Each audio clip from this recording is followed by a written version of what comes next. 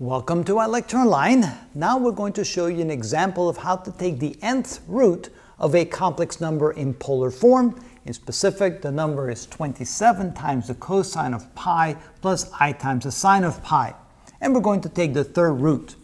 But we have to remember that the representation of that number can be as follows, where we have the angle of pi plus 2k pi, where k can be anywhere from 0 to n minus 1.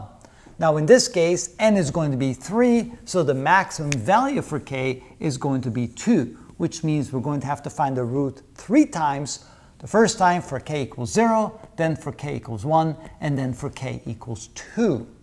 So the general form of the root is as follows. It is z to the 1 over n power is equal to r to the 1 over n power times the cosine of the angle theta divided by n plus I times the sine of the angle divided by n. And of course we have to do it multiple times, each time adding something to the angle. Alright, so we're going to first do it for k equals 0. When k is equal to 0, we take the number as is, we don't add anything to the angle. So we can say that z to the 1/3 power is equal to 27 to the 1/3 power times the cosine of pi divided by 3 plus I times the sine of pi divided by 3. And of course 27 to the 1/3 power is equal to 3 times the cosine of pi over 3, which is 60 degrees, plus I times the sine of pi over 3.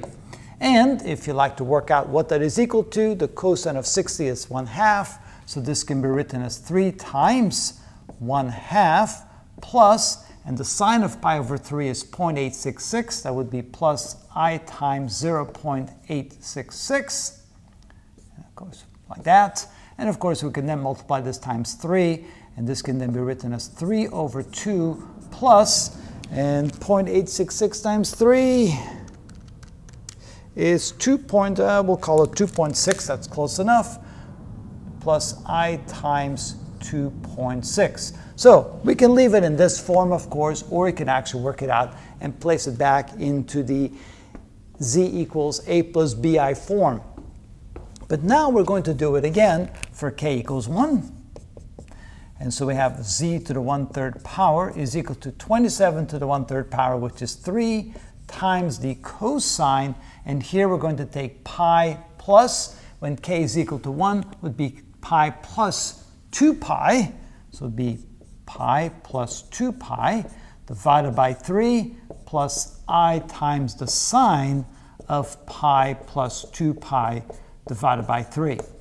Of course, that's 3 pi divided by 3, which is pi, so this can be written as 3 times the cosine of pi plus I times the sine of pi. And of course, you can simplify that even further. The sine of pi, that's 0. The cosine of pi is -1. And so this can be written as -3.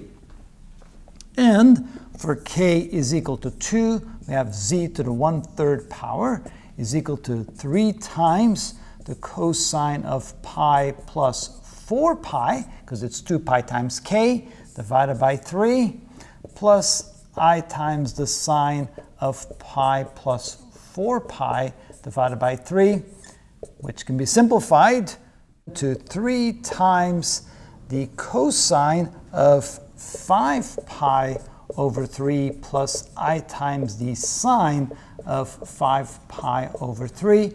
Of course, we can simplify that, but we'll just go ahead and leave it in that form. So notice that you need to do this 3 times because there's 3 possible ways in which you can express the value of z. And that's how it's done.